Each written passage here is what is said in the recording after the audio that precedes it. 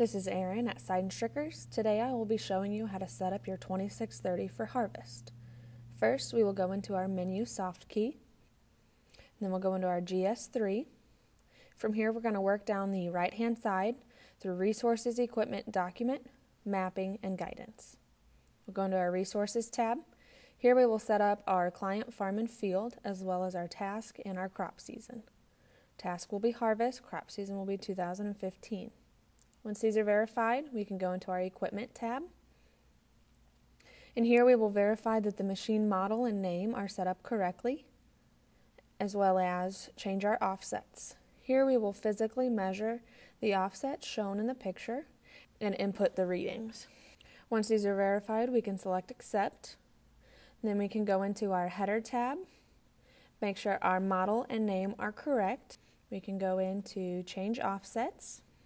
Here we will need to physically measure the distances shown in the picture and input our offsets. Once those are inputted, we select Accept. Now we can go into Change Widths. In here we will need to make sure our implement width, which is our rows, and our track spacing rows are reading the same. If you had a platform, you would select the Feet Rows button and verify that your track spacing, your row width, was correct. Since we are using a corn head, we're going to switch it back to feet and select Accept. From here we will go and make sure our overlap control is selected. Then we will go into Document. At the top we have Harvest, and we can change our harvest settings depending on what crop type we are combining. Select our brand and variety, and then we can also select Variety Locator if we planted different varieties in our field. You can see at the top we have a Harvest and a New tab. To make sure harvest is documented, we only need one tab at the top. If you have multiple tabs at the top, you can simply select on the tab you don't need and select Remove at the bottom. Hit Accept, and this takes us back down to just our Harvest and New tab. We will go into Mapping, go into Map Settings. For foreground, we want Yield, Wet, and we want to check guidance lines.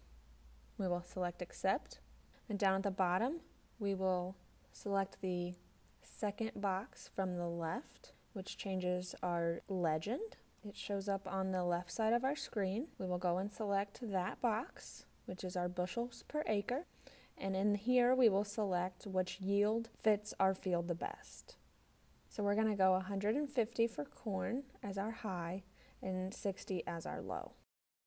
Select Accept.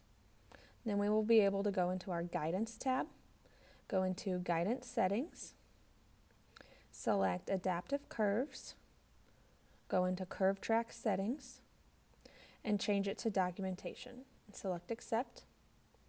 We will then change our tracking mode back to Straight Track and go into our Shift Track Setting tab at the top and make sure our small shifts are on. This allows us to shift our track as needed. Once this is done, we have set up our 2630 for harvest.